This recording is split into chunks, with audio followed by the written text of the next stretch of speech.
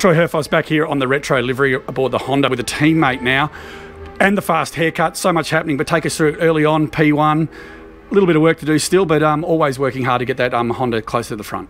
Yeah, lots of work to do, but I haven't seen P1 in any part of the session for the year. So. Well, I did see it. I was looking at the timing board, so it was good to see the name up the top there. Yeah, it must have been pretty early on, but that's okay. Yeah, we're going well.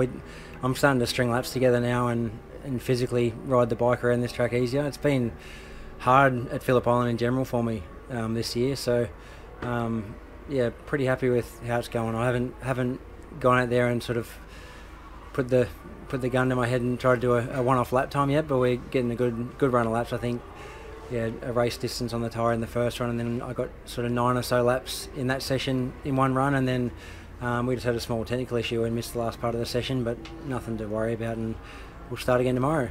Now, early in the season, obviously you were struggling, you were still coming back. A lot of your injuries were playing a big role, but take us through the difference between somewhere like where we were last time at Morgan Park with a really tight setup, and then we come to somewhere like Phillip Island, because, you know, we're chatting to the American Travis Wyman, he goes, I've never ridden a circuit like this. Take us through the big differences. Yeah, well, this track will bring out any deficiencies in the body, the bike, the tyres, anything. At Morgan Park, it's so rough that it's a lot about the rider, and because the corners are point and shoot, you're not on the edge of the tyre for a long period of time, so you can sort of just make it work on a super bike. I'm sure on a smaller bike it's quite hard at Morgan Park, but when you come here and you're on the edge of the tyre for such a long period of time, you've got to be so finely tuned with your machine, and your body's got to be working right and all that kind of stuff. So I think this track is probably the world's hardest track to get the bike and rider feeling comfortable.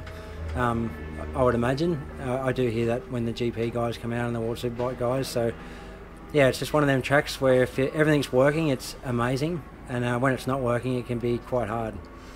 Now, all the hard work you guys have done today might be for nothing if the weather, as it always does, gets to play a role. What are your thoughts on a bit of wet running tomorrow? Mate, when you're sitting in 10th place, you're the guy playing for rain, aren't you?